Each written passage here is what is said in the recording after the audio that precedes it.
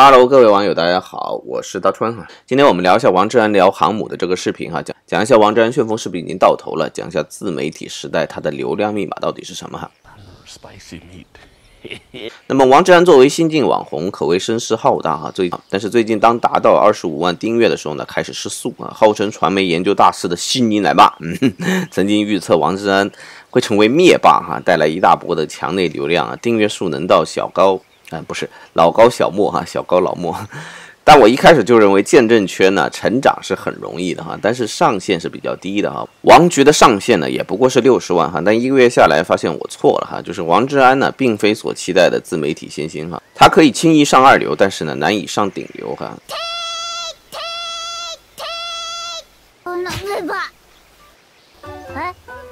那么今天呢，就借最近我又重看的《弱传播》这本书哈，讲一下王志安他到底做错了什么，出了什么问题啊？首先呢，最重要的一点就是油管的性质是文娱哈，这个事情我重复了好几遍。所以呢，你即使讲政治呢，政治也要文娱化，要有意思，是吧？那么文娱呢，它就要讲究这个传播技巧，讲究的就是这个故事性呢。就那什么东西可以带来故事呢？只有人物可以带来故事哈。所以大部分的见证圈啊，走到最后啊，都是拟人化。就以文昭举例啊，那么3年前的文昭呢，还是一个书生气很重的一个频道啊，讲事情特别多，讲人物特别少啊。3年之后呢，文昭老练了哈，或者说他变了哈，他懂了哈，他发现了流量密码。他也学会了陈破空那一套蹲角落听红墙的说书本领啊，整天听着，哎呀，中南海出了啥事啊？红墙密室谁要干谁了是吧？结果在见证圈整体萎靡的情况之下呢，文昭逆势上涨啊，现在频道订阅已经超过90万了哈，应该是最顶级的大 V 了哈。平均视频播放呢能到80万哈，就一个人已经能做到台湾一个电视台的水平了。而且呢，正值20大将至啊，党内各种流言四起啊，爆死人物这么一个流量密码啊，确实是生财之道啊。你去看文昭流量最大的几期讲了些啥？标题里面要么习近平，要么李克强，然后呢，或者是马云啊、钟南山啊、王石聪啊、任志强，几乎里面必须加个人名哈，有人名那就有人看啊。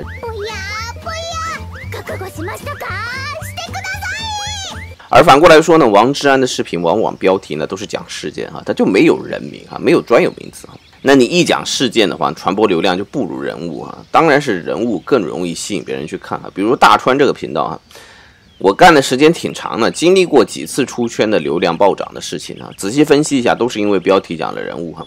一次呢是讲这个江歌案，一次呢讲这个周立波藏毒哈，一次是讲这个李小牧哈。这些呢都给我带来了额外流量，然后还有什么司东纪啊和老哥小莫这类优管人物啊，评价他们呢也会有些流量。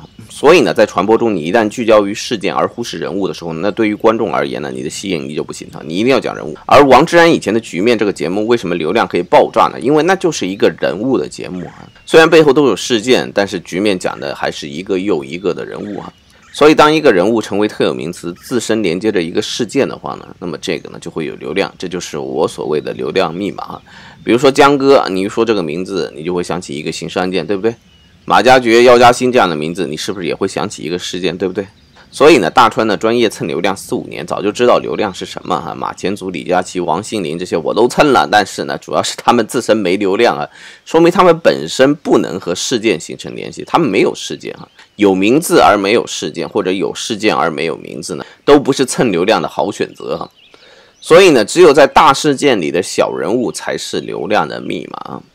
可惜的呢，就是在疫情期间啊，个人感觉这样的流量密码没有了，少了哈。什么唐山事件啊、毒教材啊，这里面最主要的就是没有人名啊，所以呢，它也很难传播起来。就是你讲这个话题呢，流量也就这样了，是吧？所以呢，3年都蹭不到热度，实在是有点可惜哈。专业蹭流量4、5年，一个都没蹭到哈。所以呢，一门心思讲事件、搞宏大叙事的王志安呢，从一开始就与蹲墙根的那一派呢，就产生了差距哈。这就是我总觉得海外民运人士不顶用的原因哈。就很多人都在怀疑王志安的立场，搞不清楚他是友军还是敌军哈。我也观察了一下，基本上最近的几个视频呢，也坐实了我的观察哈。就是要分类的话呢，王志安现在算是海外民运的最新接班人哈。当然了，我说民运呢，很多都带嘲讽意味。为什么？倒不是说对民主本身有什么意见，而是对他们那帮人有点意见，是吧？民主是一种政治体制，是吧？自由也是人类的追求，所以号召大家追求那个，讲的天花乱坠没问题，这个可以啊。但是既然你们这群人号称研究政治那么多年了，那就拿出点政治啊，你讲点真实的政治啊。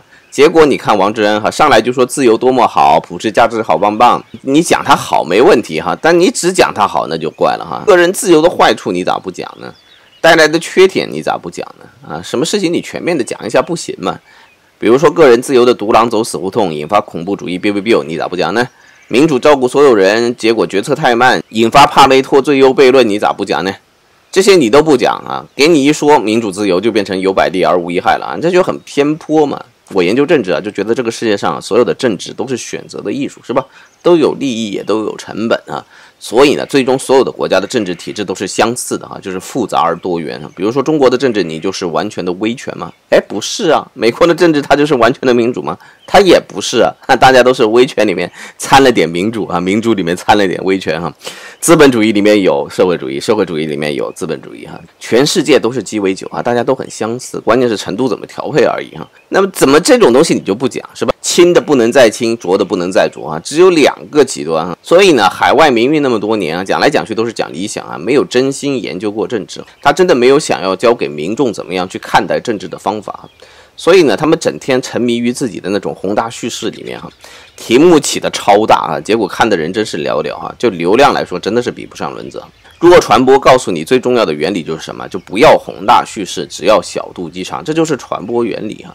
大家要看的还是名人绯闻、小人物大事件，他谁要看你这宏大叙事哈？所以你说海外民运引发不了关注，那是很正常的。你看美国民主大本营哈，就布林肯，他民主党他出来主持什么民主峰会，那你说他那个流量有多少呢？线上观看数200多啊，他这个参会的人就有200多人哈，还不如参会的人多啊。